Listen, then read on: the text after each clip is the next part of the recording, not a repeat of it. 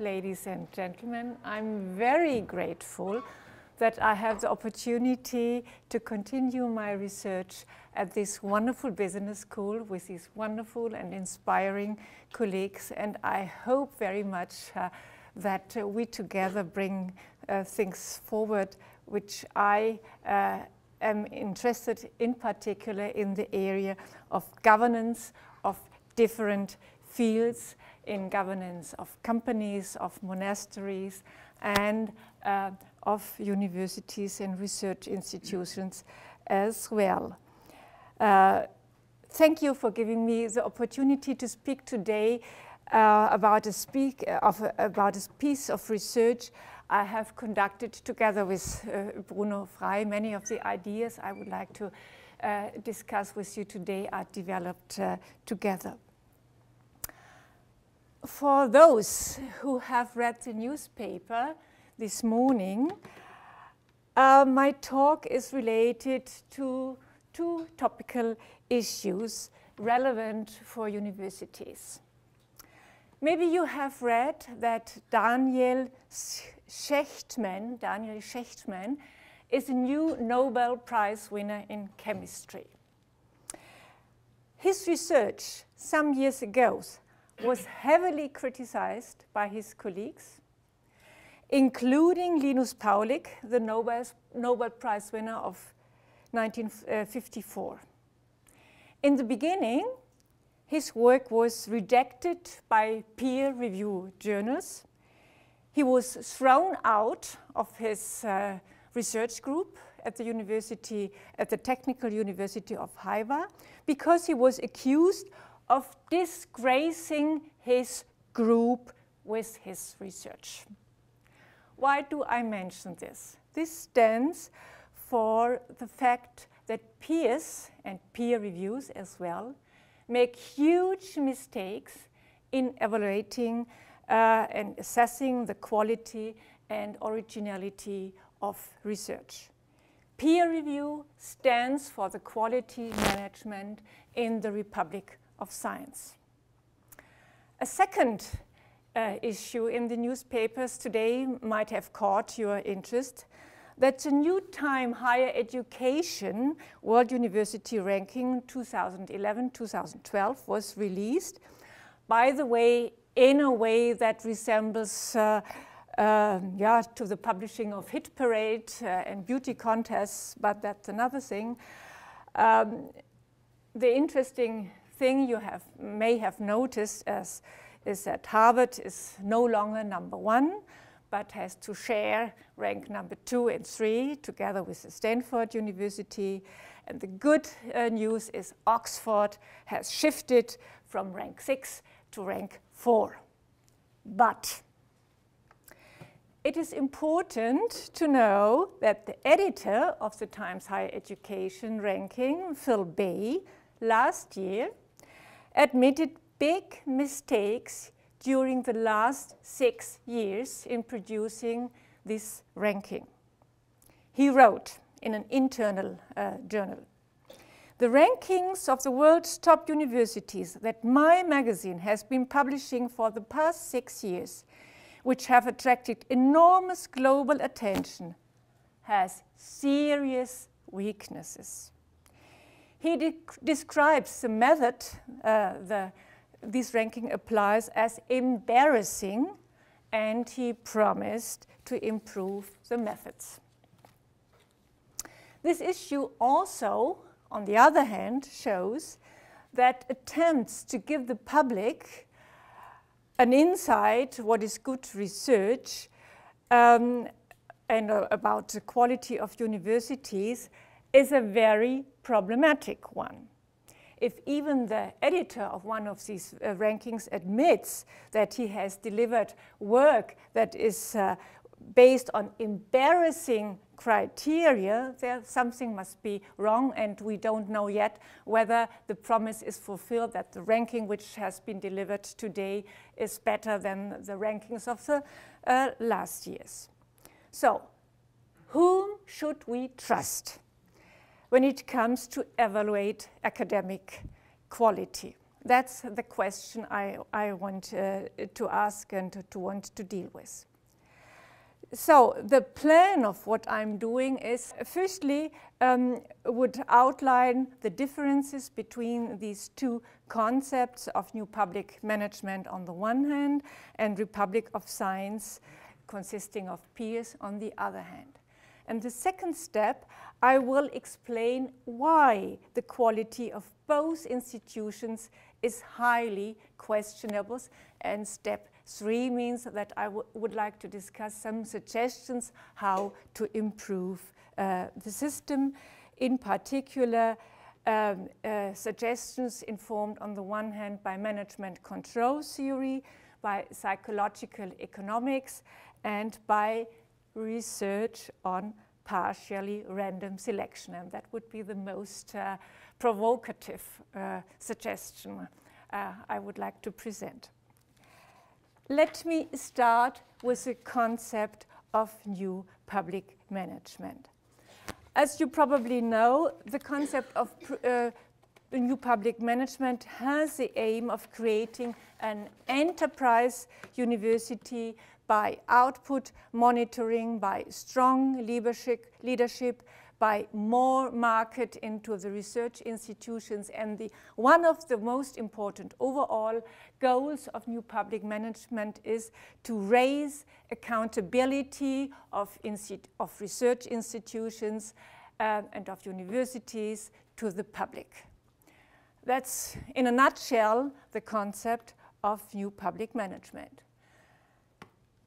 This concept is very much in contradiction, on the first glance, to the concept of Republic of Science. Here you have two citations of Polanyi. Polanyi is a sociologist of science, a very famous one, who tells us that the authority of scientific opinion is established between scientists, not above it. So it means that scholarship and academic work should be an autonomous one, and it should be evaluated only by peers. That's the Republic of Science. And the reason why the Republic of Science, in the sense of Polanyi, has to be independent and autonomous is that we have a strong market failure in the scientific area, which means research is characterized by fundamental uncertainty,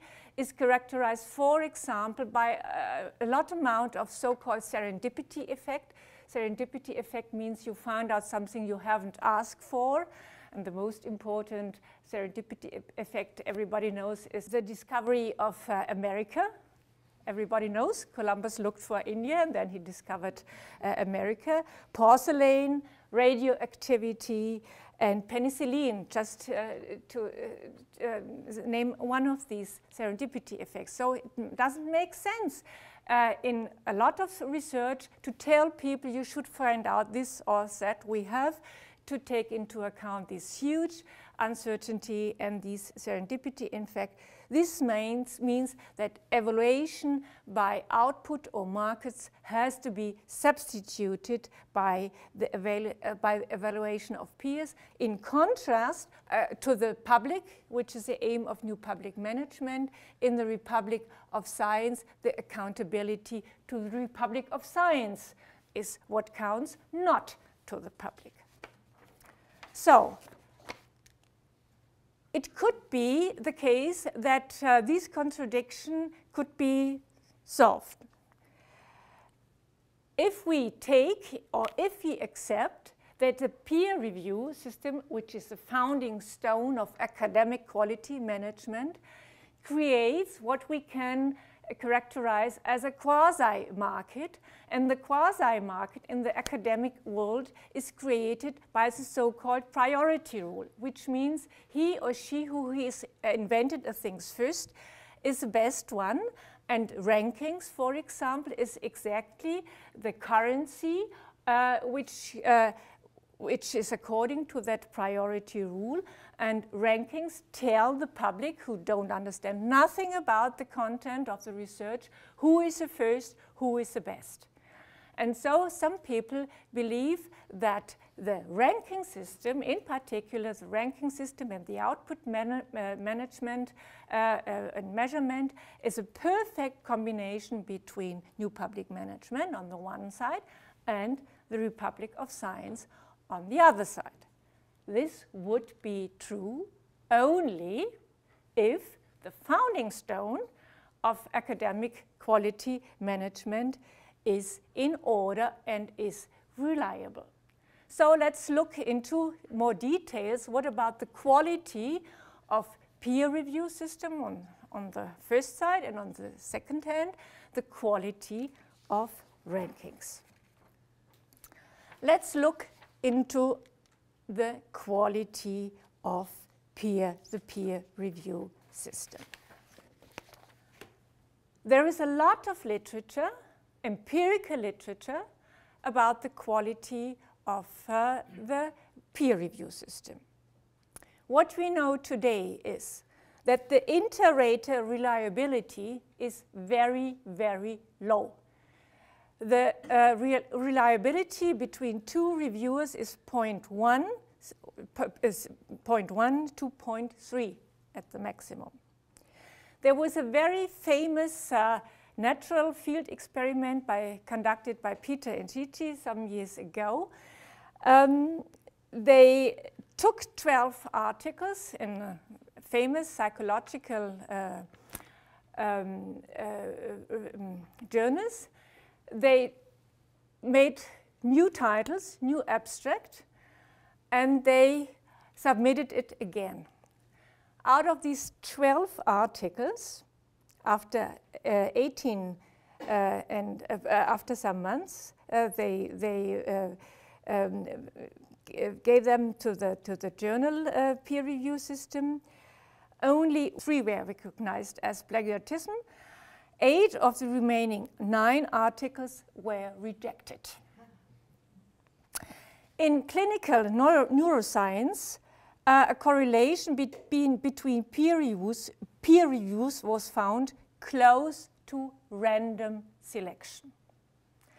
It's very important to notice also that the reliability is better with articles rejected, and it's much lower with articles accepted. That's also an important information.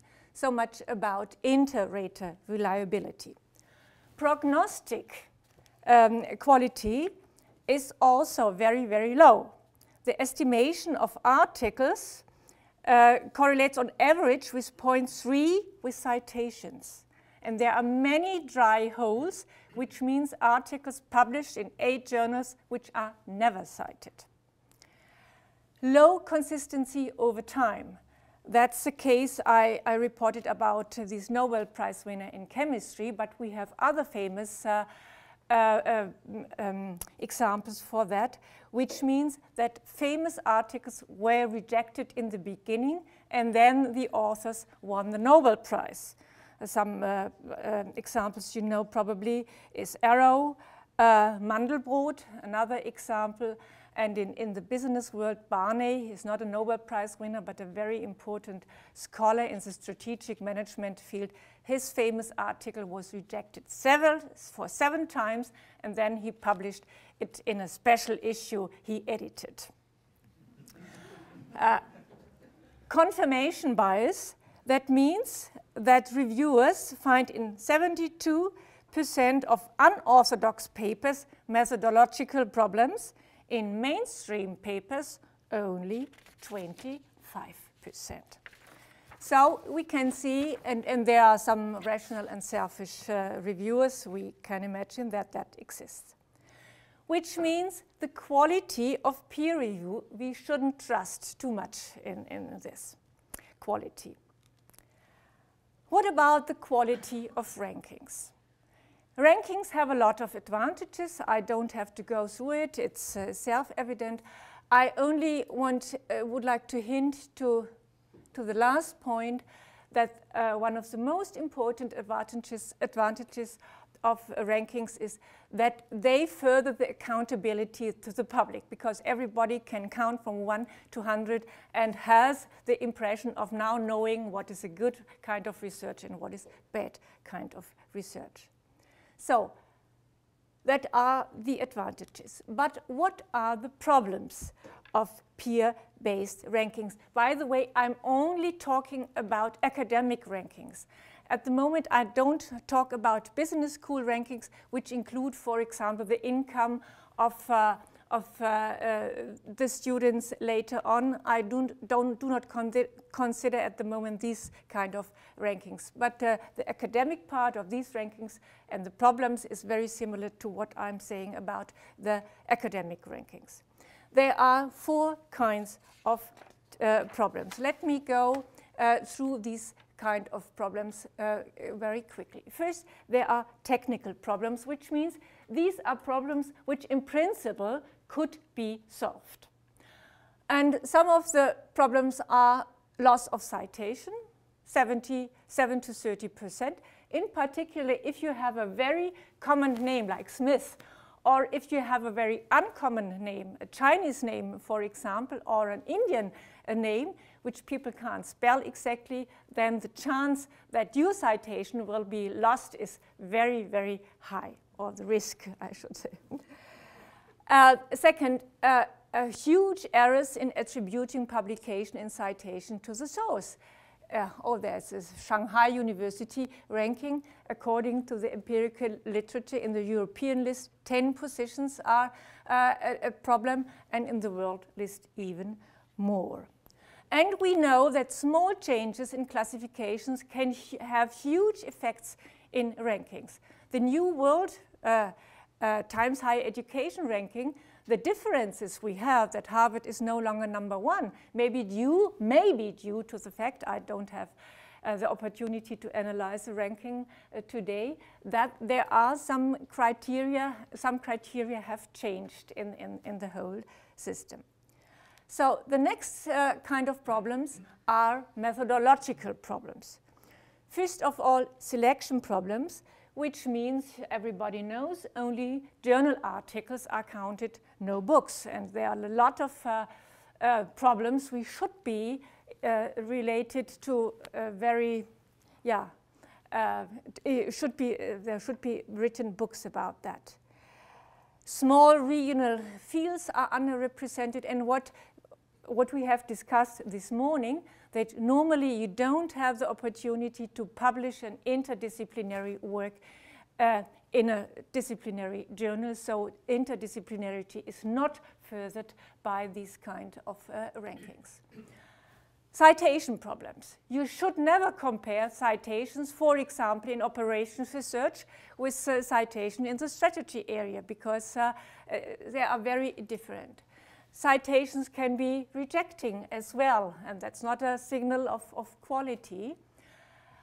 And the last point is an interesting one. According to analysis of mistakes that are transferred by citing people, it came out estimation that 70 to 90% of all citations are based on papers which are not read, which means there is a huge Matthew effect, which means if wem hat den wird gegeben, how to translate that in English?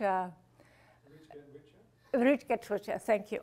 So, and the last point are impact factors. You never should evaluate a piece of an article on the basis of the impact the journal has, because a lot of papers published in high-ranked journals are dry holes, and the other way around. So it's a huge mistake to think that an A journal paper is a really good and an important contribution to research. But still, these are problems which could be solved in principle, so it is very costly. What is much more a problem, which I see no possibility to solve that really, are the unintended side effects of rankings. And I made a difference between three kinds of unintended side effects: the lack of heterogeneity and the so-called reactivity problem. Lack of heterogeneity means, and that's quite simple, that rankings are a one-dimensional thing. And normally, scientific work is characterized by disputes.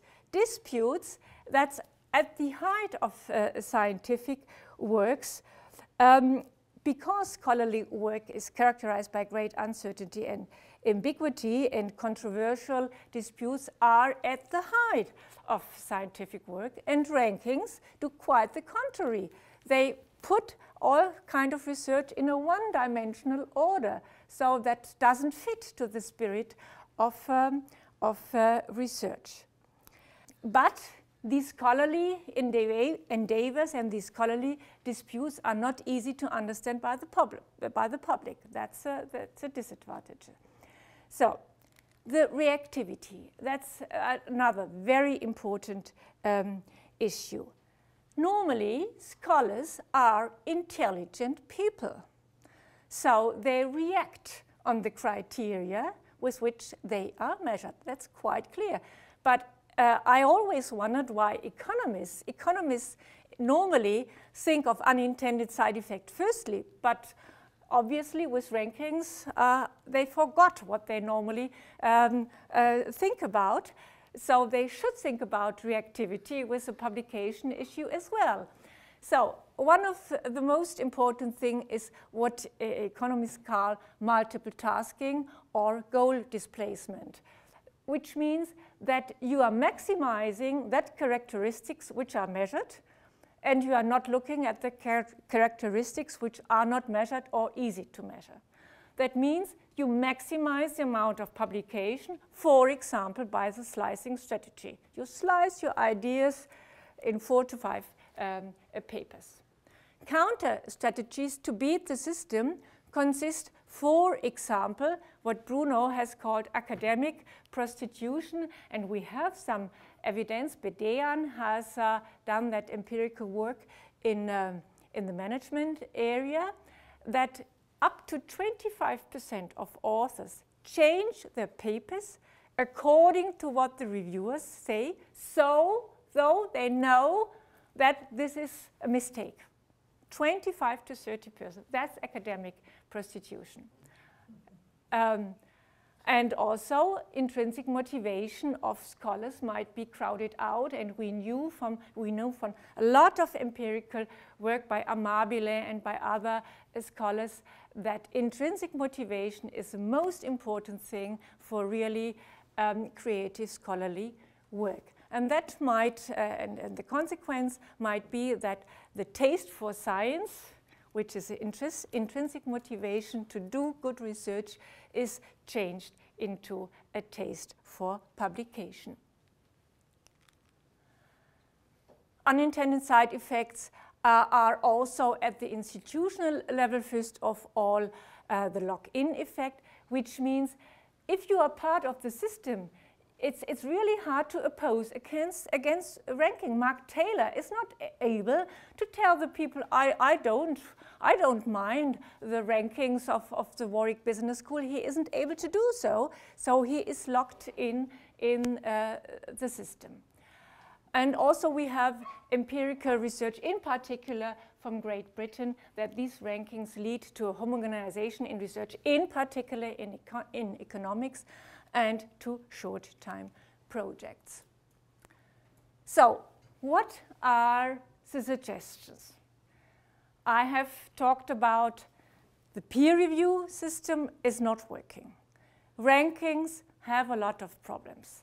So, what should we do if you take into account these criticism? I have 4 kinds of improvements which I would like to discuss with you. The first is what a lot of people think about, that is a so-called informed peer review. informed peer review means that you can use rankings, but you can use it only in an informed way. That means you know about the criteria, you know about the weight that is given to the different criteria, and you can take that into account by evaluating your kind of research you are interested in. And I think that's a good advice, but the disadvantage is the accountability to the public is low, because this is, again, peer review work, and it's not about counting from 1 to 10. Also, that includes that you use many different rankings so that you can evaluate which ranking is fitting for my case and which not. So that's quite common, that informed peer review. The second, so these are the advantages and disadvantages of informed peer review. The problems of qualitative peer reviews are mitigated, but they are not eliminated. It's quite clear it's a peer review. And the public is not informed in an easy to comprehend way. The second suggestion is a more provoking one, which means that we should no longer emphasize too much on output control, and rankings are output controls, but we should emphasize more on input control. And that idea I got from the management control theory.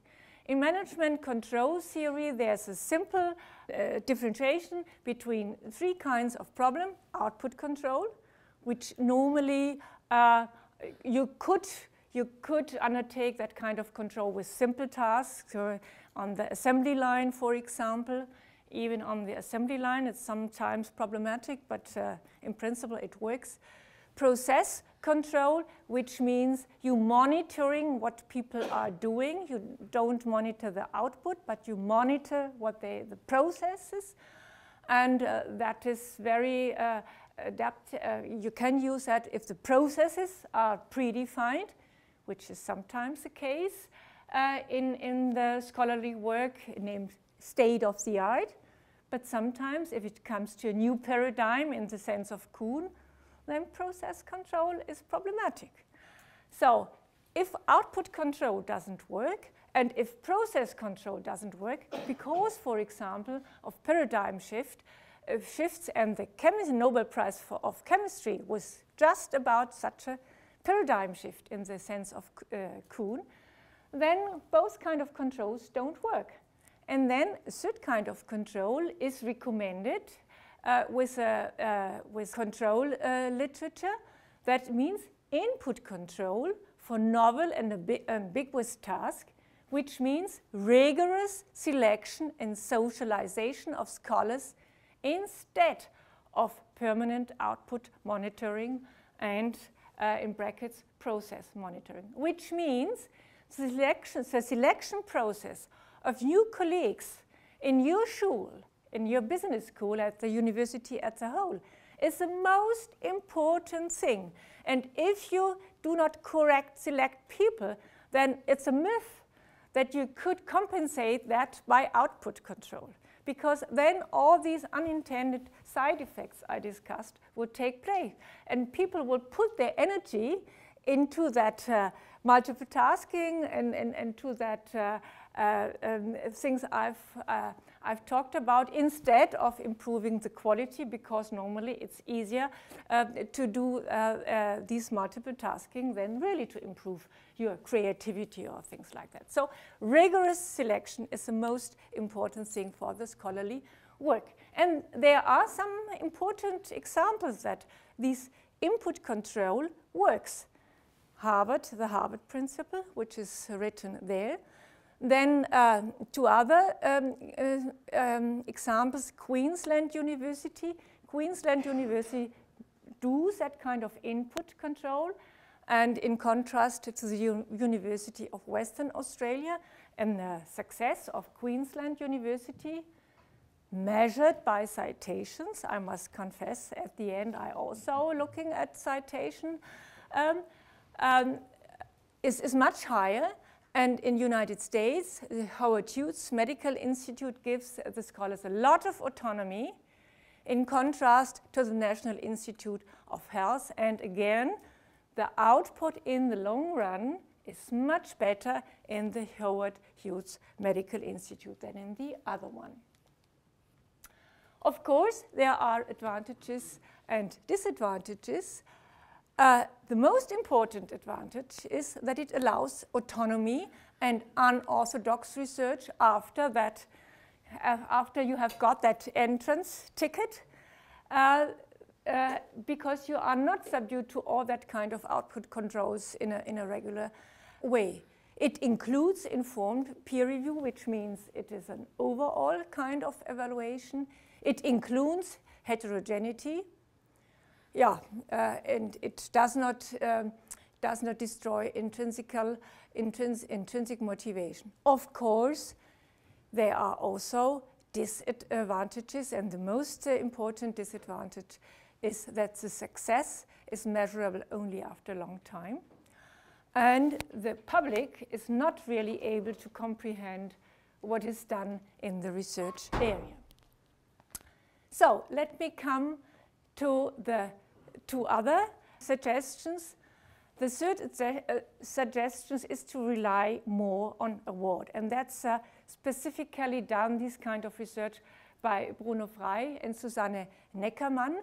They have done a lot of empirical work, not in the research area, but in the company area, where they found out that awards really motivate people. So awards are an extrinsic remuneration, quite clear, but because they are an overall evaluation, they cannot be easily manipulated as rankings and as other clear-cut criteria. They do not destroy intrinsic motivation, and it avoids that goal displacement. Of course, there are also disadvantages. We do not know after 5 years whether this works really or not.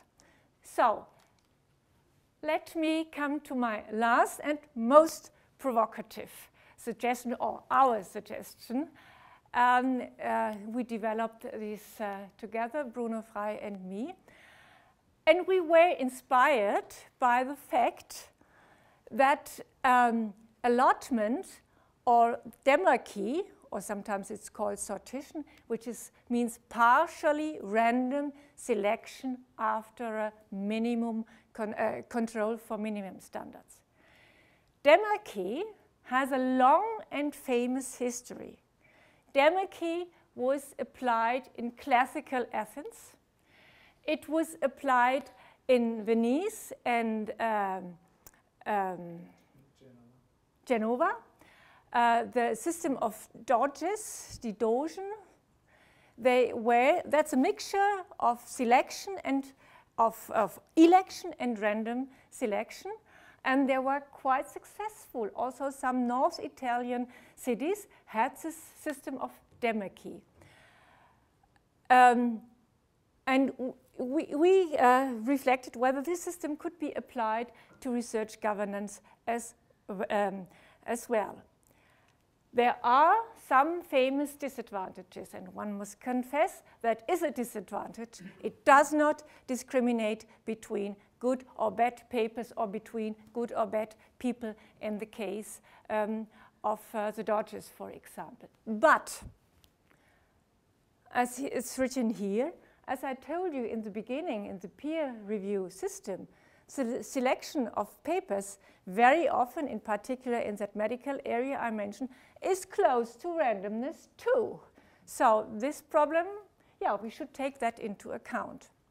Secondly, that's quite clear. If there is a random system, the incentive or the motivation to try to publish again and again is higher.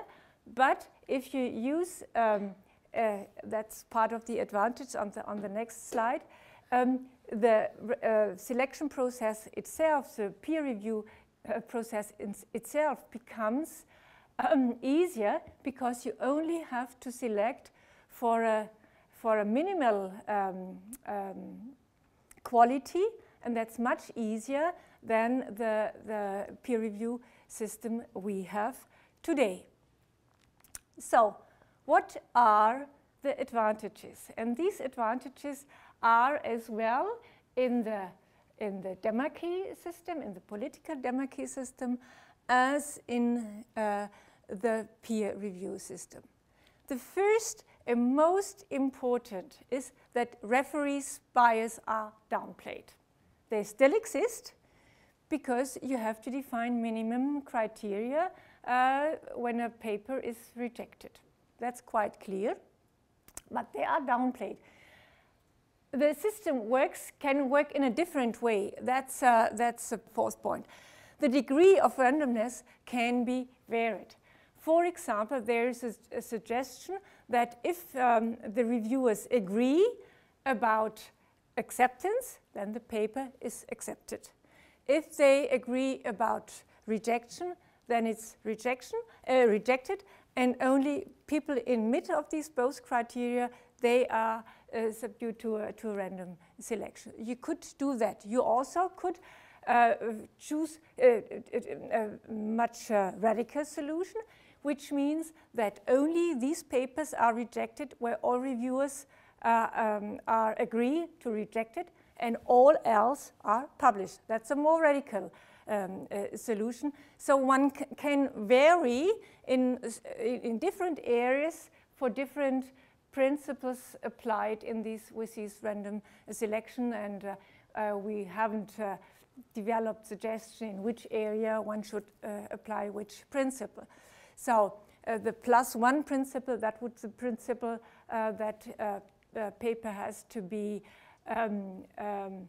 reviewed whether the technical and methodological criteria are fulfilled, and then you can put it on the plus system, but you have to pay for it. It's not cheap. 2,000 euros per paper. So, and again, the disadvantage of that plus system is, as I mentioned in the beginning, mainstream articles are much more accepted in technical dimensions than radical papers. The rejection because of methodological reasons is much higher with unorthodox papers than with mainstream papers. So that's the problem of the +1 principle. So this is how the system works.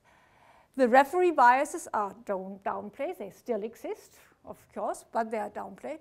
Chronism is avoided, and that's the most important advantage of all kind of these democracy principles, that influence costs, they are avoided. If a random principle works, then it doesn't make sense to this kind of work. And it's a search machine for new ideas, and unorthodox papers have a better chance. And another advantage of this system is success is easy to measure by the public, let me say after 1 or 2 years, whether these papers are cited or not. By the way, the +1 has a very high impact, 4 point something, which is quite nice for such a paper. So there are, of course, like all suggestions have advantages and disadvantages. So let me come to the conclusion that both systems, both ideas, new public management on the one hand, and the public of science, can complement each other if you play down the role of rankings and of peer reviews, because both have a lot of problems by, for example, input controls, by awards, and the most radical solution would be allotments. Thank you.